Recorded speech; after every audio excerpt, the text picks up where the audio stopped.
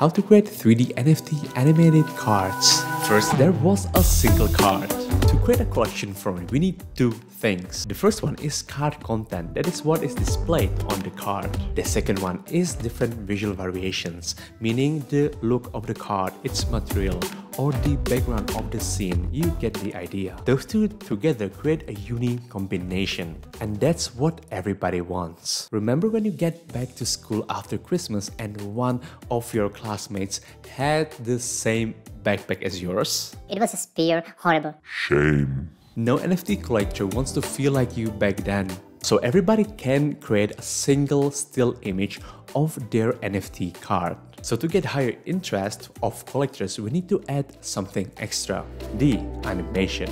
Let's start with different visual variations. The card will have 4 different types: common, rare, epic, legend, wait for it, rarity. Each type will have a slightly different shape and also 3 different shades of the same color. Then we have a background with 5 different types: fire, water, earth, metal, and wood. The content for cards will be my collection of sober Jedis that were born in one of the previous videos. To generate unique combinations, I will use Raptor plugin. To set up the cards for generation, I will start with the common type, so let's just pick that one. We will first rename the collection to FX Matte. So this way we are indicating that this collection or this trait will have the material randomization. Then let's select a card, go to its materials, and I will add a new one.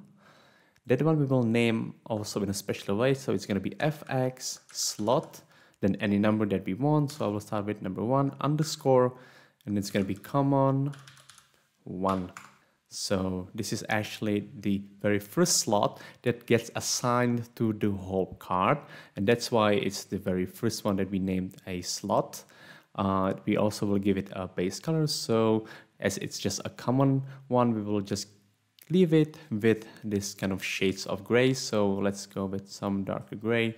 Obviously we can also see that here in the shading viewport. We said that we're gonna have 3 shades for the common, so I'm gonna add a new material like this.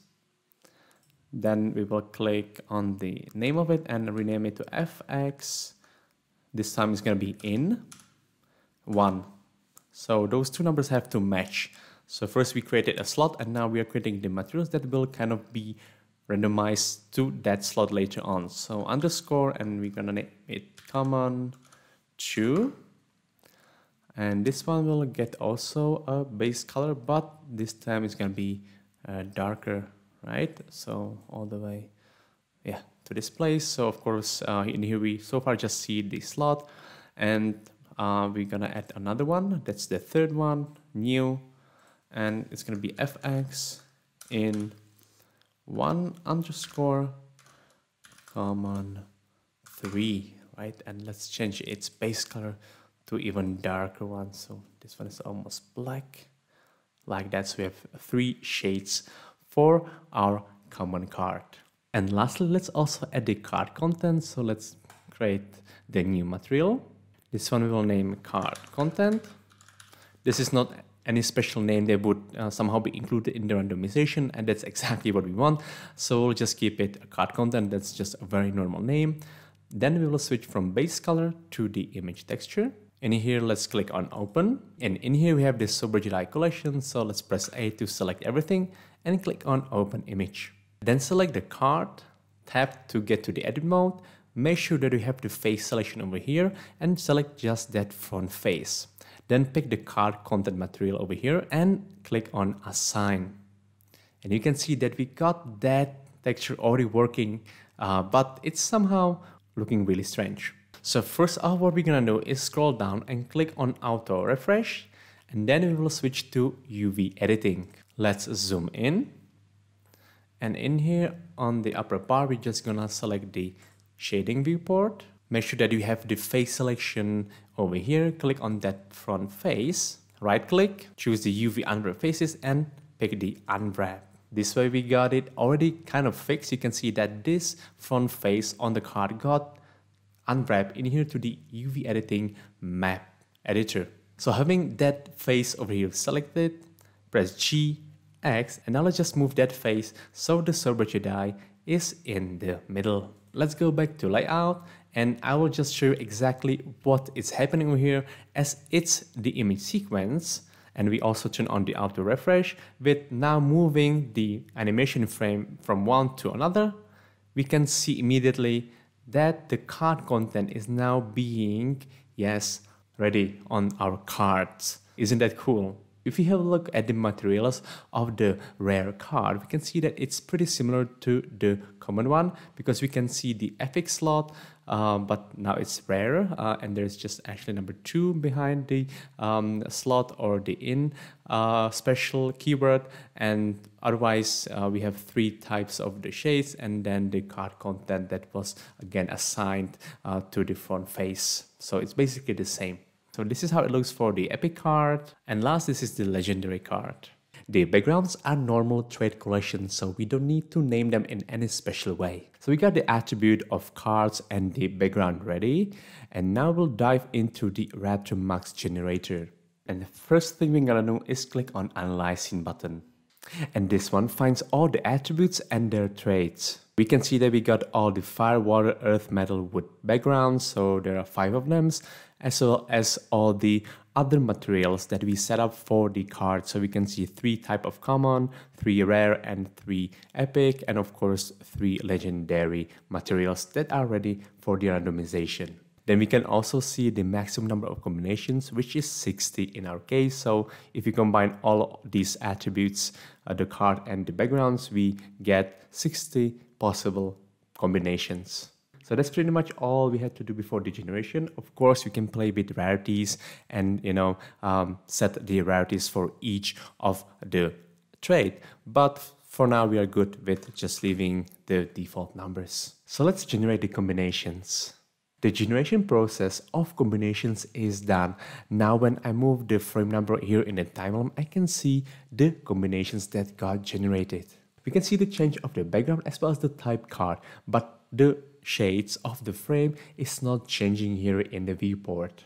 And that's just because of technical limitations of Blender, the materials got randomized. So to see them, we'll scroll all the way down in the Raptor plugin to render settings. Here we can see the file format that is set to PNG and also the output file path. To change those, we're gonna go to output properties. And here find the output section. First of all, we're gonna change the output file path. So that's gonna be over here. I will pick the desired folder and click on accept. If you want different file format, we can change it over here, but I'm okay with the PNGs. So let's get back to Raptor. Now you can see that we got the output file path change and we are ready to custom render. So we got all 60 cards rendered, and we can also see different shades of the frame for each type of the card. That was the part that everyone can do, but with animations, it's slightly more complicated. Let's add the animation to the card. I'm here in just normal collection, Shift A, and we're gonna add the empty plane axis. I'm gonna rename it to card animation. Now let's pick the card itself. Then we'll go to the object properties, relations, and we'll set a parent. The parent of it's gonna be the card animation. And that's exactly the plane axis. I will click on the border and also give it the same parent. So that's gonna be the card animation. And the reason we did that is because if I choose the card animation plane axis and rotate it, the card itself will also rotate with it. I will pull my timeline up a little bit, make sure that we have that card animation selected. I'm gonna move to the frame number 1, then find the rotation of the Z-axis and give it a -15.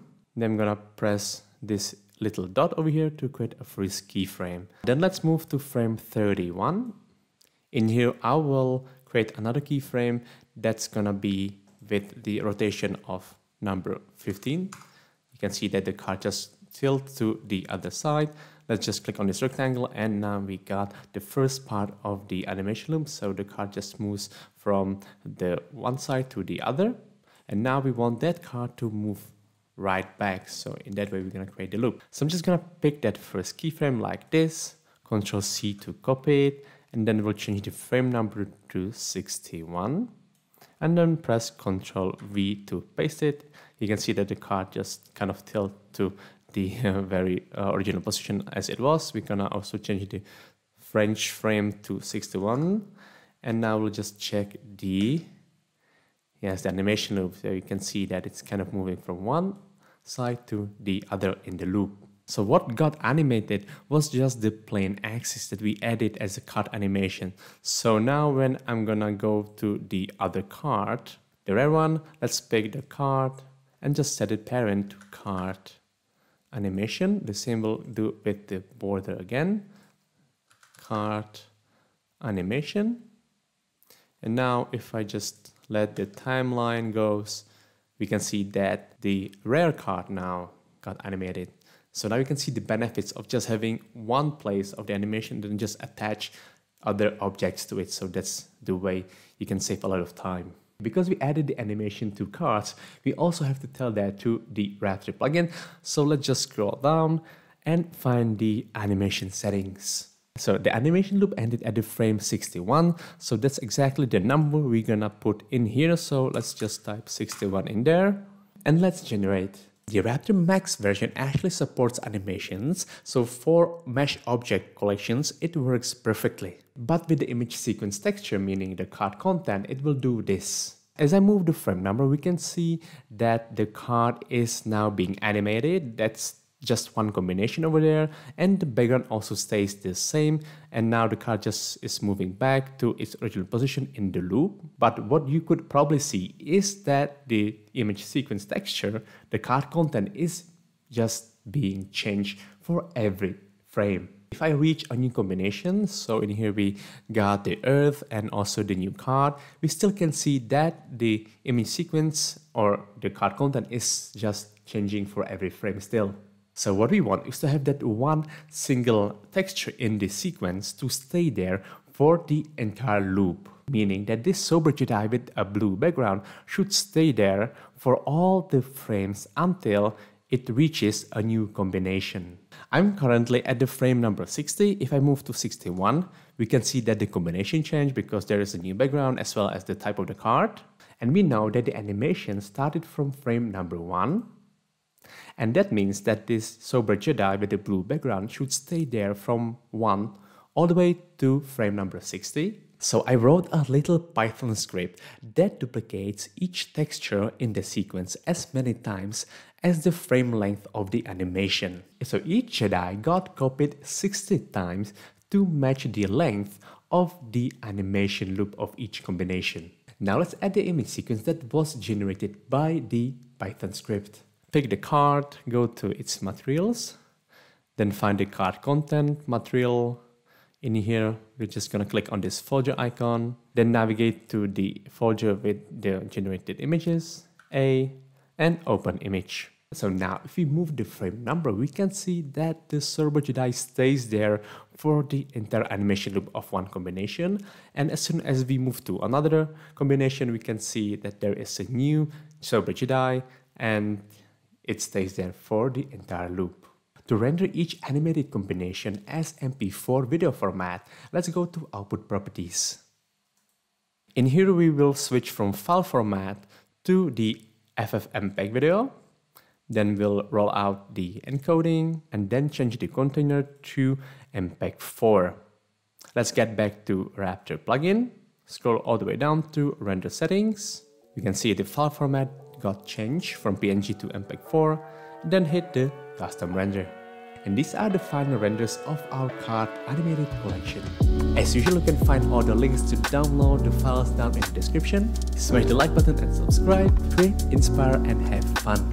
Thang is out!